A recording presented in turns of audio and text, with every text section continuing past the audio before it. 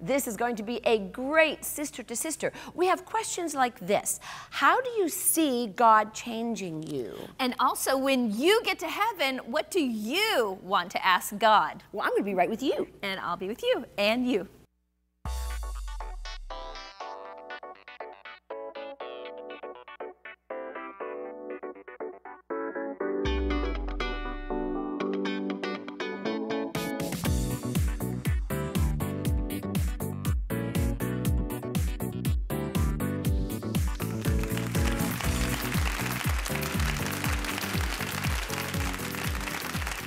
Hello and welcome to Sister to Sister. I am so happy that you've joined us today. You have joined a very peppy panel of 5 ladies who love the Lord so much, and we bring answers from the Bible to the questions that you send us. And listen to this question. This is a good one, and it goes like this. Corey, I'm going to ask you. Okay, listen. When you get to heaven, what question do you want to ask God? Well, when I was a kid, I was a question asker. I still am a question asker. Yes, I've you are. always been a question asker. And I think my parents were like, okay, we'll get this girl to stop asking questions. We're going to tell her, when you get to heaven, you can ask Jesus whatever you want. So I started a list of questions. Okay? Did you really? Yes. And the number one question on that list was, is Santa Claus real? That was my number one question, because my parents would never tell me, and I was like, I need to know. So that was my number one question. But as I've matured, that list has changed, obviously. And I've come up with questions that were are like those trick questions, and I feel like the Pharisees were always trying to trick Jesus, and I feel like a lot of those questions I have on that list could be categorized in that way. And I think when I get to heaven, those are gonna fall right away. And I'm gonna be so in awe that it's just gonna be questions of how, why.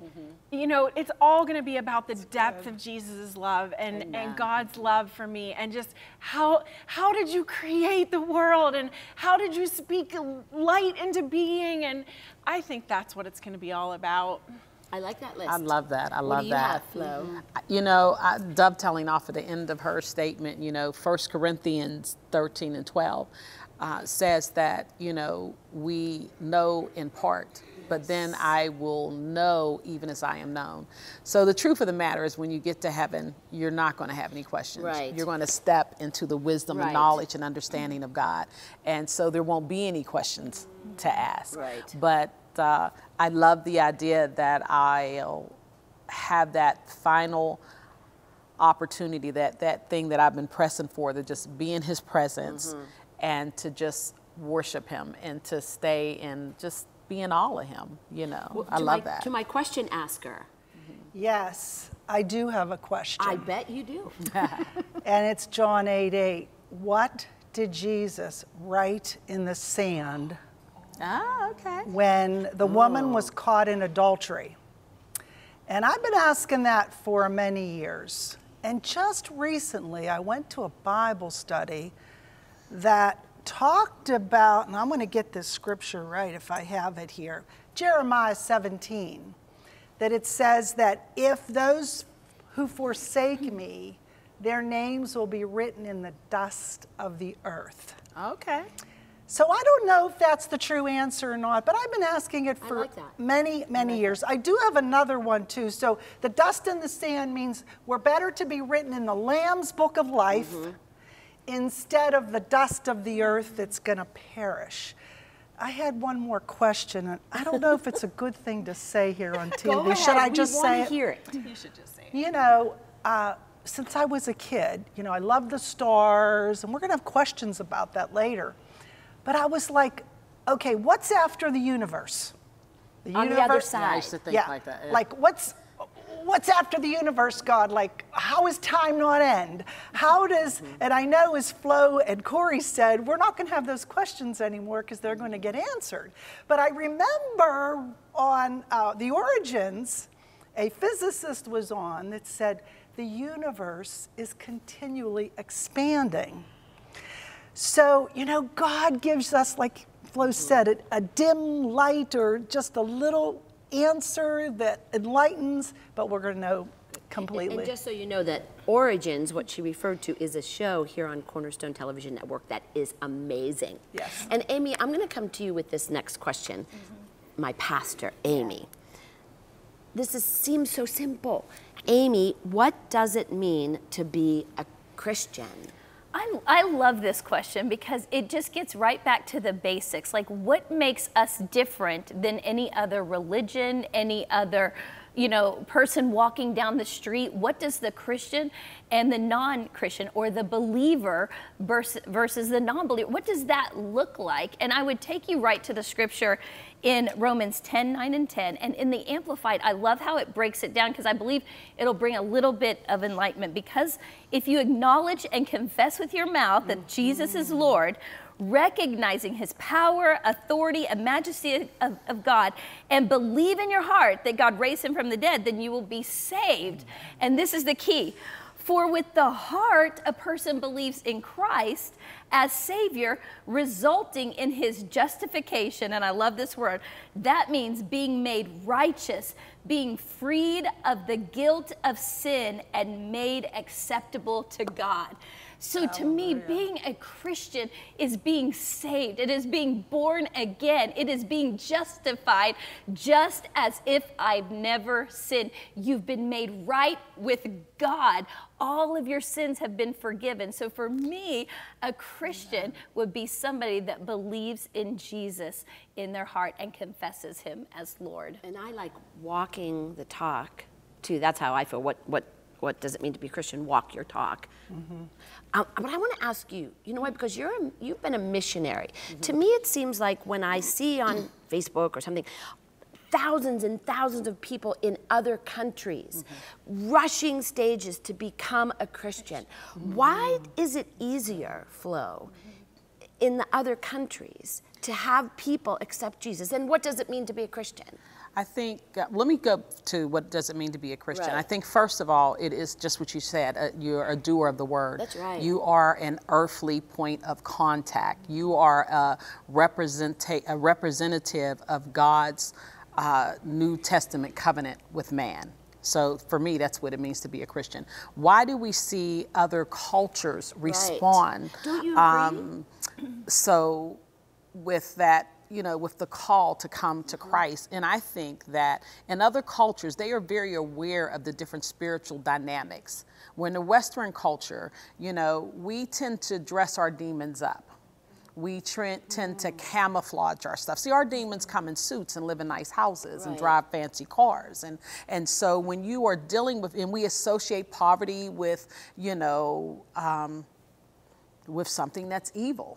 You know, and so it's just like if I took a team of people downtown to witness, people would rush to the homeless, rush to the person that's, you know, doesn't look like they have so much, but the business person not so much. So why is that in other countries that, you know, I believe that they have a depth of spiritual awareness that we just simply don't, because some of our material needs are met.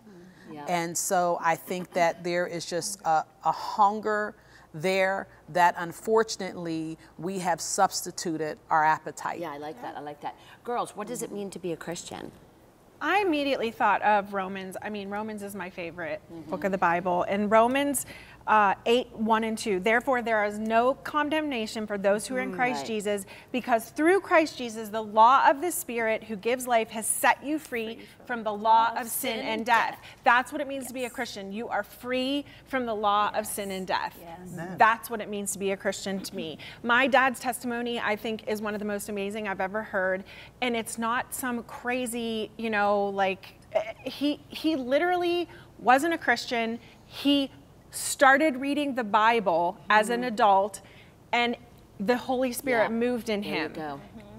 That to me is like, yes, if you're going to start reading somewhere, just start reading Romans, because it's all there in Romans. You know, it is literally laid out there in Romans. And that verse right there to me is, there's no condemnation, and you can be set free from the law of sin and death. We have to He walk who the in. sun sets free is free indeed. That's She just right. made me think of something Yeah. about other countries too.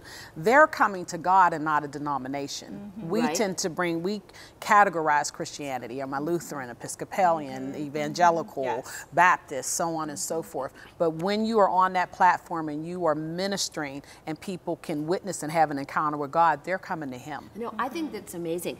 Do you have something for me? Yes, I do. Good. Jesus said in Mark, all the law and the prophets rest on these two things. When somebody was trying to trick him with a question, as Corey said, he said, love God with all your heart and love your neighbor as yourself. Come on. Bingo, Amen. that's it. That's it. That's love it. God Hey, and love your neighbor. While I've got Amen. you, while I've got you. Yes, can okay, do you get think me. You can take, if this is a tough, Yes, this I is a did really love hard this question. Roxy with the I'm giving it to Roxanne because it's kind of hard. It is a hard It is. question. How do you make sense, and you wrote this to us, of bad things happening in the world when God is so loving? You just said how loving He is. Yes. How do we make sense? If we believe our Bible, God created everything perfect. And when man sinned, God says the first right, man, Roxy. Adam, sinned. The world was cursed because of that sin. And Jesus said, the thief comes to kill, steal, and destroy. And I've come to give life and life more abundantly. So evil, sin, wrong choices, the power to choose has come into the world. And even if you didn't do anything wrong, the Bible says the rain is falling on the just and the unjust. But I want to turn to this question. The question is not, why didn't God stop it, or why does He permit it? It's, what are you going to do about it? Because the choice is still ours. You know, the Good Samaritan, the priest went by, the lawyer went by, but the Samaritan, who was thought as Flo said, the lesser person, the half Jew, half Gentile, stopped and ministered to that person, paid for him to go. So what are your hands and feet, what are our hands and feet going to do when the thief comes and hurts somebody? And also, what are we going to do when it happens to us? And James says, be patient, like a farmer. He compares someone like a farmer planting a seed and waiting patiently, because God says when He returns, He will judge the earth. He is justice. He will bring forth justice in His time. Wow. Wow. What do you have, girls? Bad things happen. Well, to me, it kind of goes with my answer to the first question, questions I would ask God. Maybe not in heaven, but things I'm asking right now, you know, about human trafficking and sex trafficking, and why certain leaders got in position that they did and that oppressed God's people. And I do have questions, but I think about, like Roxy was saying, Adam brought destruction, and Christ brought salvation. Amen. So there is this lease on the earth that happened when Adam gave Satan, and Satan became the god of this world, and Jesus came to redeem us back, but we still live here on the earth. But one day His reign will be over, and Jesus is coming back for the church. I mean, there's a hope in this. And I do believe while we're here on earth, as much as we can, we pray out and we bring Thy kingdom come, Thy will be done on earth as it is in heaven. If anything's going to be done on the earth, God's going to use man. So we've got to do all that we can to believe Him, to move, to be the body, to be His hands and feet on earth, and to the best of our ability, be the light and be the salt in a dark world. What do you have, Flo, Corey, somebody? Bad things. I just heard this recently, and I thought it was really profound. Sometimes God calms the storm, but sometimes He lets the storm rage and He calms His child. Amen. That's so good. Amen. I just thought I hope that you was get that. so profound. It was like, God could have created us as robots. He could have made us like his play set, and we could have been like the angels, where we didn't have as much choice involved. But He didn't. He gave us a choice. That's right. And in that choice, we get to experience all the emotions, all the love. We get to experience all the wonderful things that come with choice. But with choice also comes experiencing pain. Yes. So we have to see it like that, that God was loving in giving us choice. But we also have to see that there's pain in that. You have had pain, you have had joy, sometimes bad things happen. And all of those things, Kathy, have played a role in shaping me and making me. As my sisters have already proclaimed, you know, yes, Adam, but even before Adam, there was Satan. Yeah. You know, and before Satan, there was Lucifer. So Right. Lucifer was this wonderful angelic being created by God, who rebelled against God. And that was really the first fall, Right. you know, and Right. contaminated the atmosphere. Prince man. of the power of the air, you know. Well, I hope that you wrote that question to us, and I hope that we gave you some insight onto how we feel when bad things happen in a good, loving world. And what Corey said is so good. Sometimes God calms the storm, and sometimes he just calms his people. That'd be me and you. Hey, we'll be right back. Stay there.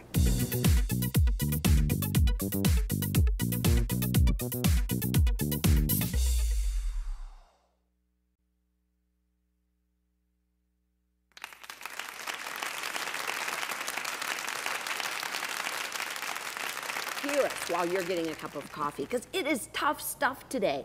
And here's a question that's a little tough. You wrote, and it's this. How do you see God changing you?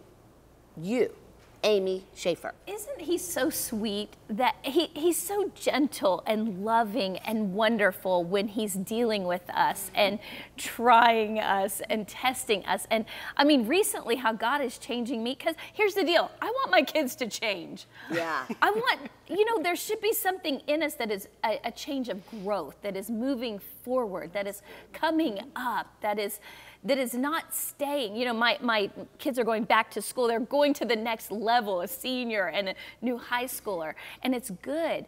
And lately, I have been really, heart tests have been hitting me in the face, and it's so obvious when it happens. It's like, that is a test. I can see it. Offense is in my face. Fear is in my face. Disappointment is hitting. I mean, and it's like, you know what? That is a test. And I'm going to pass this test, because the trying of your faith worketh patience and endurance and steadfastness. I mean, we're not in this just for a sprint. This is a long-term thing. That's right. And so I think a lot of people that I've been talking to in the body of Christ have been dealing with major tests that are just obvious, but it's so good because it changes you and it adjusts things in your heart and ways of thinking and ways of navigating. So, I mean, I think it's great and beautiful when God changes us. Well, usually I don't answer these questions, but I read them all and have an answer in case I need it. I was just on vacation in an airplane looking down specks of houses, and I thought, I'm just a little speck. Like, I'm just a little speck in one little area. So that could make you feel insignificant, right? But then I'm studying Daniel. And Daniel, oh, he was so kicking. But here's what happened. An angel came to him and said, God heard your prayer and sent out a command when he first heard you. So guess what? We are not insignificant.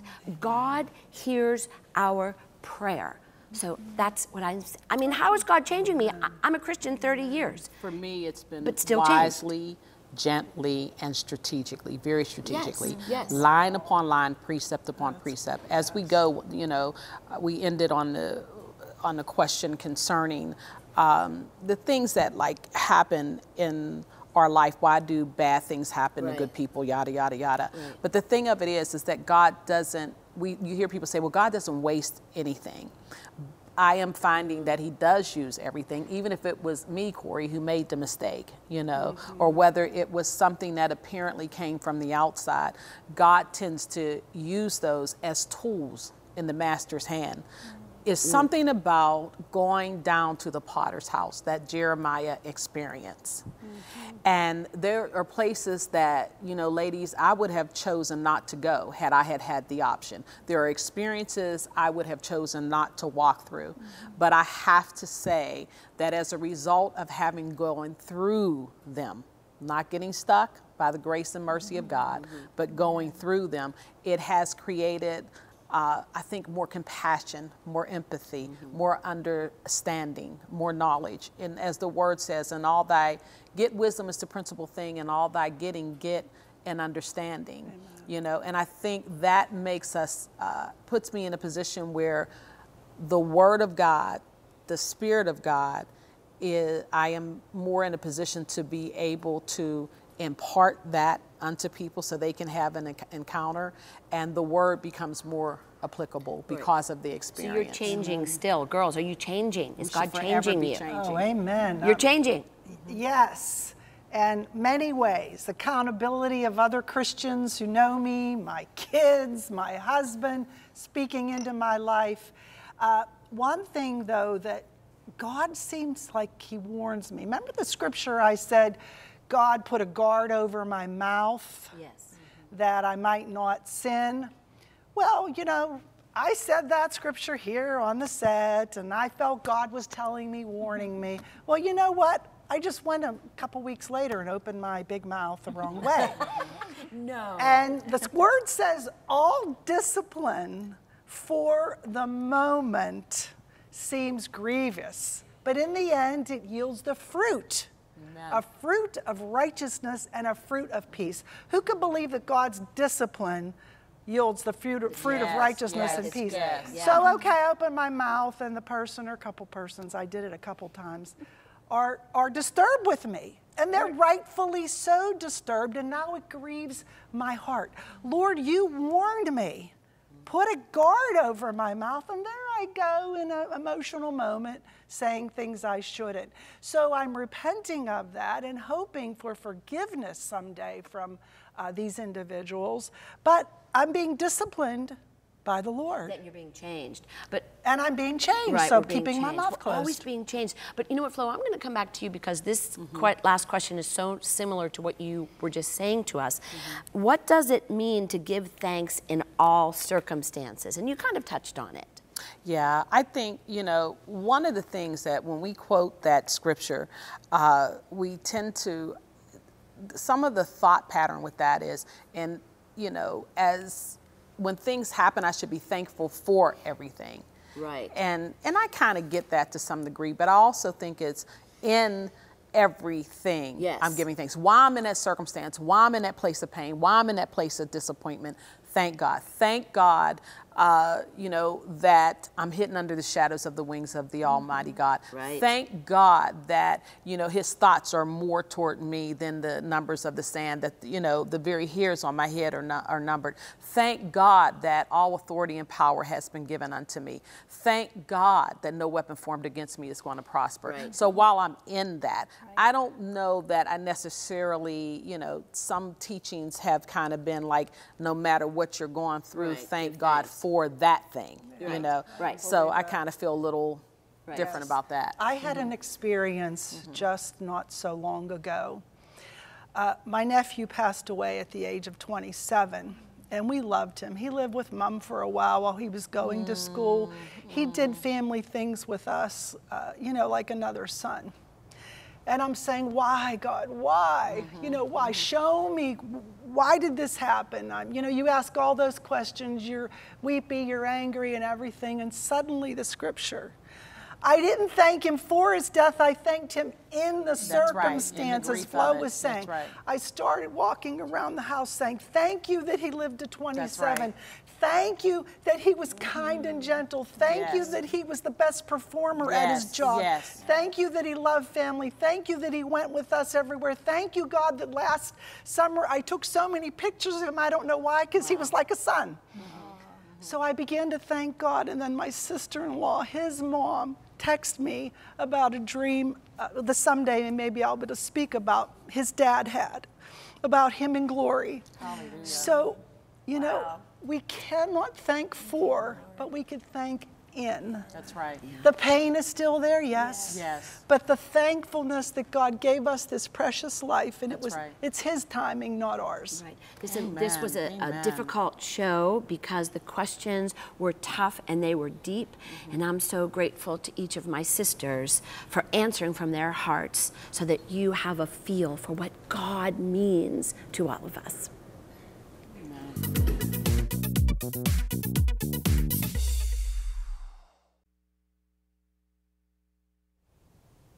What a program today. What do I want to ask God?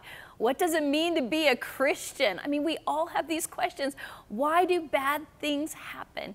Well, let's go to the scripture today and find out some truth. And I believe the truth today could absolutely set us free.